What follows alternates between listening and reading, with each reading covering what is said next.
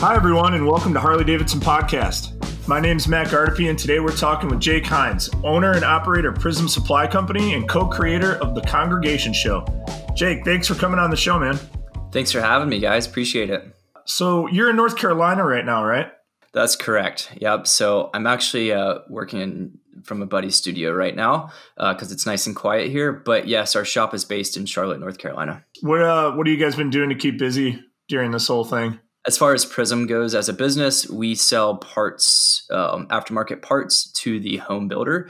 So fortunately for us, we've been busy in this time because the reason I think that is a lot of people are home right now, working, wrenching on their own bikes, and that's keeping us busy. Right on, man. Pretty stoked to have you on the podcast. We talk on the phone all the time, right? And we're usually talking about the Congregation Show and work stuff. And obviously there's always jokes and some chopper nonsense mixed in there. But I'm kind of excited because, you know, me and you are buddies, but I want to do a little deeper dive and kind of see how you caught the two-wheeled fever. Yeah. So how did you get into motorcycles, and when did that happen? Like, when did that enter into your life? Yeah. So first, to answer that question shortly, and then I'll tell a story about this. I was really raised into it, kind of born into it, grew up riding dirt bikes.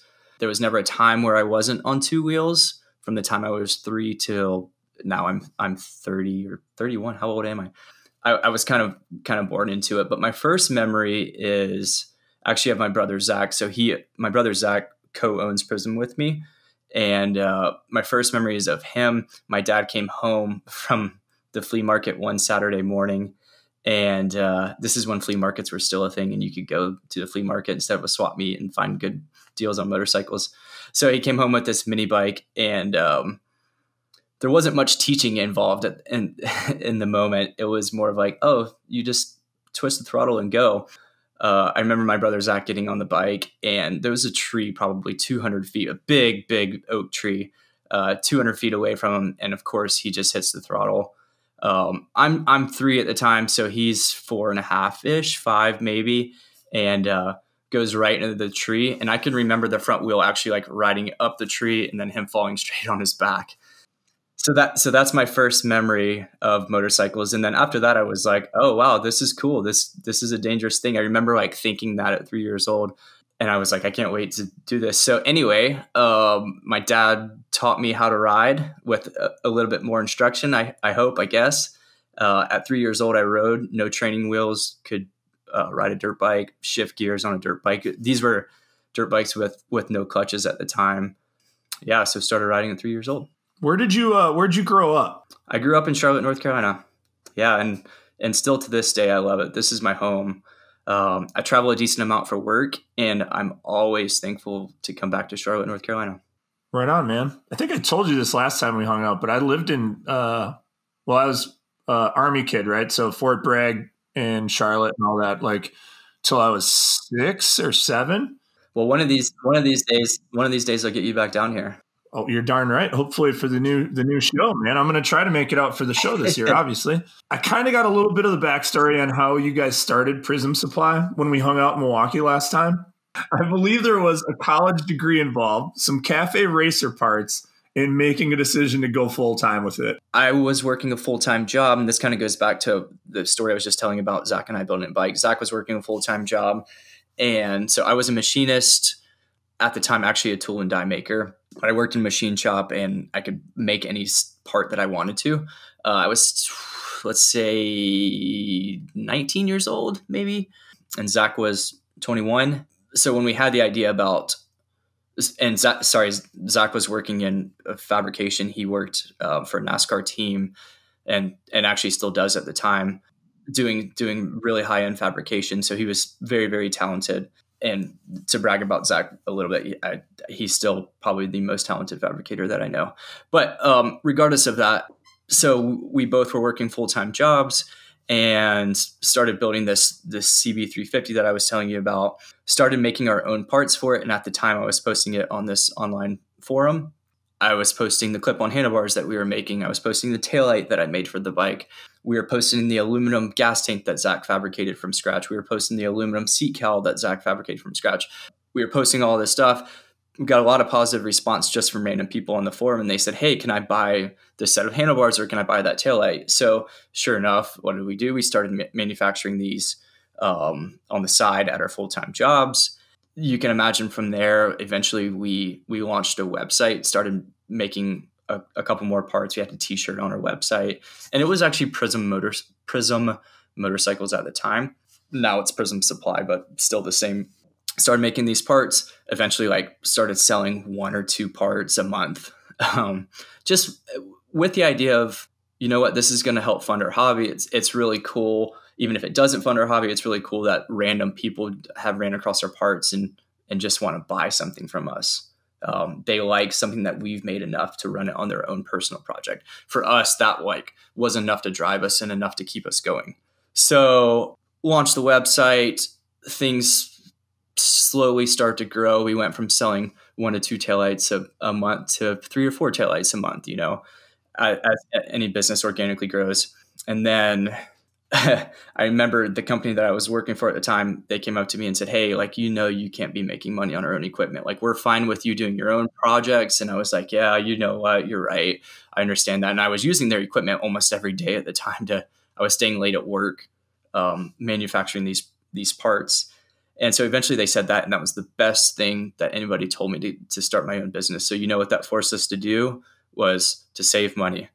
So we saved money, bought our own equipment. We put it in the garage at Zach's house. Eventually things started taking off a bit more.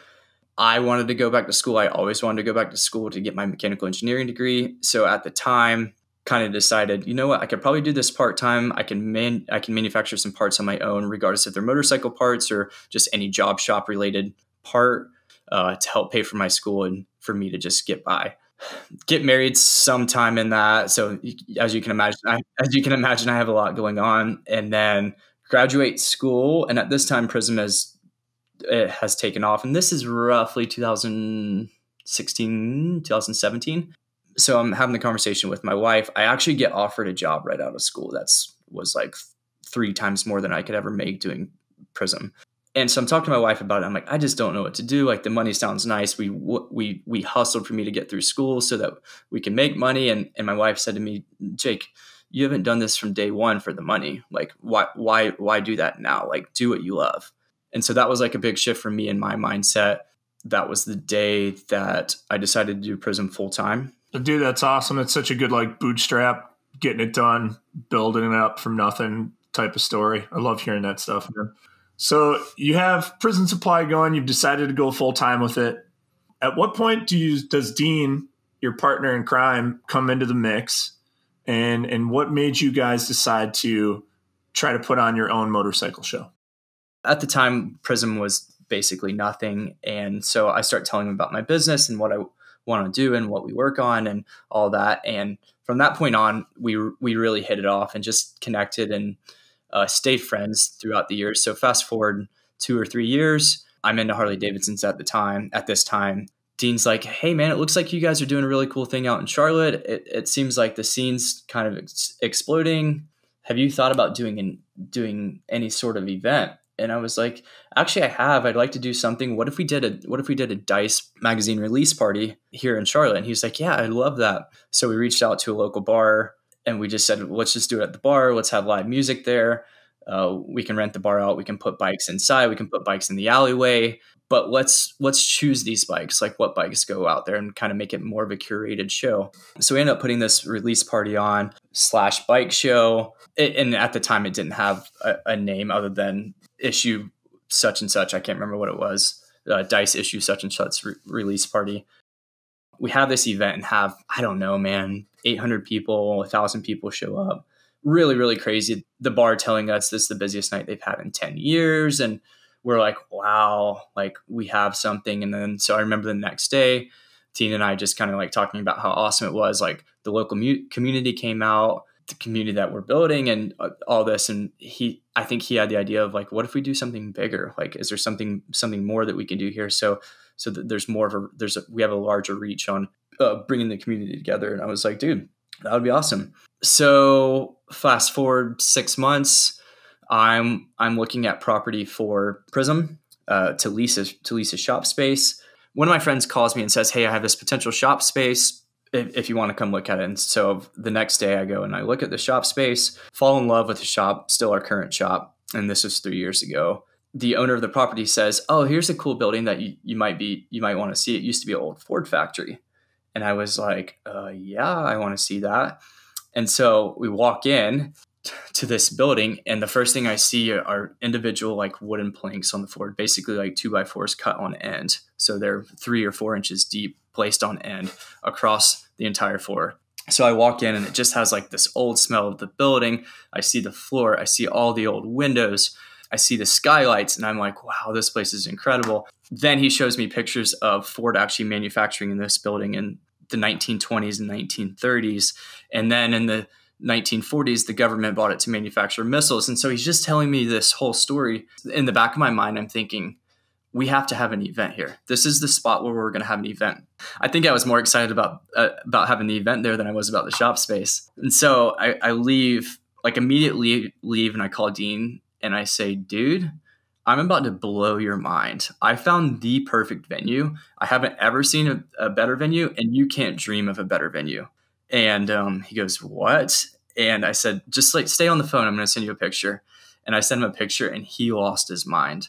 He was like, dude, we have to do an event here. And so we were actually the very first people to do an event at this space at Camp North End. Thankfully, they allowed us, and it happened. So that's kind of how Congregation Year 1 was born. So 2020 got a little messed up. Obviously, we all know that. With that, you guys had to move your dates for the Congregation show. So what are the new dates for the show right now? The Congregation show itself is only on the 24th, but we'll have pre-parties, after parties, etc. October 23rd through 25th are the new dates for Congregation this year.